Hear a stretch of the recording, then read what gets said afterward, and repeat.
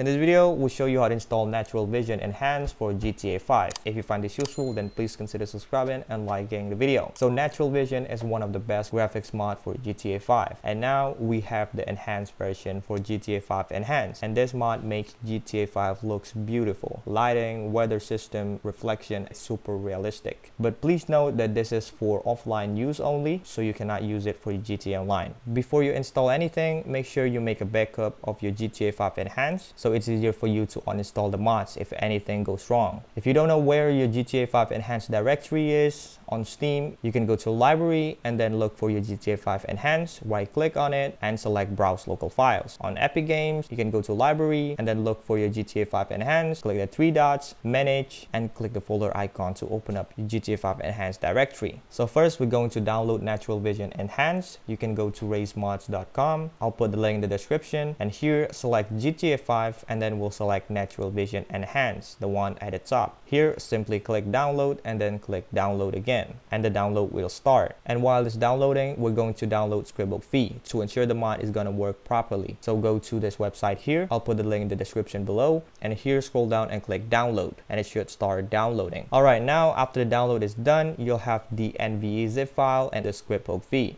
And you also have your GTA 5 Enhanced directory. First, let's install the Scribble Fee. So you can open up the zip file with WinRAR or 7-zip. For this, I will use WinRAR. So right click on it and then open it up with WinRAR. Here, open up the bin folder, and inside it, what we need is X input DLL, Scribble Fee DLL, and D input ADLL. So to install them, you just need to put them inside your GTA 5 Enhanced directory. You can just select them and then drag and drop it into your GTA 5 directory. And that's done. Now let's install Natural Vision Enhanced. Open up the zip file with WinRAR or 7-zip, and here you have the install guide in the main package folder. You can go ahead and read the guide, but I'll just show you how you can install it here. So open the main package folder and then select everything inside the folder and drag and drop it into your GTA 5 directory. So let's just do that. If it asks to override files or folders, you can choose yes to all and wait for it to finish. It might take a while, and after it's done, Natural Vision Enhanced is successfully installed. Alright, before you start the game, you must disable BitLI.